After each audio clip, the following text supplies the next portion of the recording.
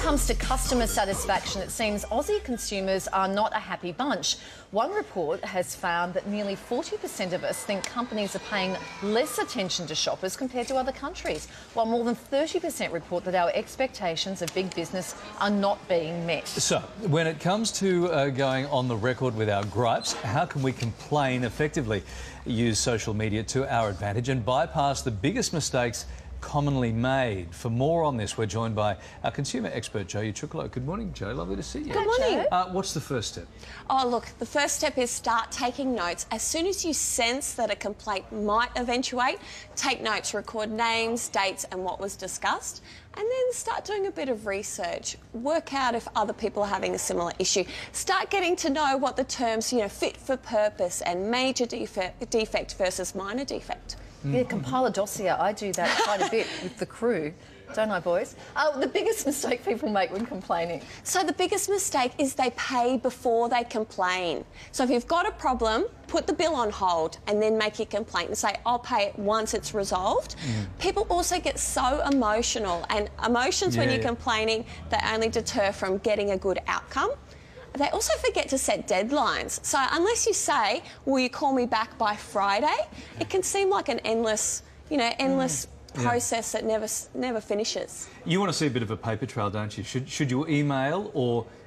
I mean, I was going to say call in person, but you're going to spend 4 hours on the phone to anyone at the moment, right? Yeah, so it really depends, because what also happens is the longer it takes for you to get a response or a resolution to your outcome, the more likely you are to forget. So sometimes the phone is the best option, but it really depends on how to get to the manager the quickest. So if that's in person for a store, say, do that. If it's on the phone because you're able to get it escalated to the manager, do that. And writing is by far our preference when it comes to a simple inquiry or a simple complaint. Okay, what about social media? Everyone's on it these days. Everyone's on Facebook. Do you use that or not? And look, social media can be massively effective, and here's the best way to get the brand to respond to your complaint.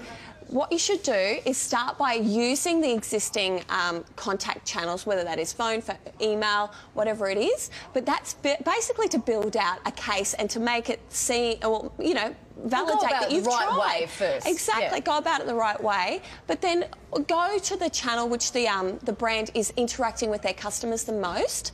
And also, again, be specific with your complaint, set a deadline, and tell a real story, and that's what will engage the audience back with you. All right, so we get our message across to the company. What are some of the tactics that companies are using then to cool us off and get us to drop the complaint? Oh my gosh, like I said earlier, the longer it takes for you to resolve your complaint, the less likely you are to get an outcome, which is why you'll get either delays to your response, sometimes it might take 15 days, and also sometimes the first response is nonsensical, like it doesn't even address what you've said.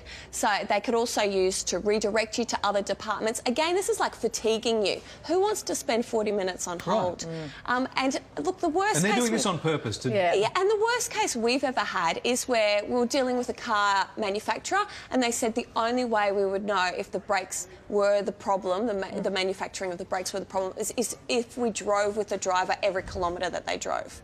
So they try to shift that back onto you, onto the consumer, onto you, to say you didn't do the right thing. Okay, we have some tips here just as we say goodbye to you. These are tips for not getting emotional when we find ourselves in this situation, and they are going to be no tips. I think this happened last time, didn't it? I think it happened last time. We'll put those up on our website. It's value adding. If you want the tips, just call the Morning Show call centre. On our website, we'll make sure we place those tips for, Try and escalate getting it. emotional. Great tips. Thank you, Jo. Good to see you.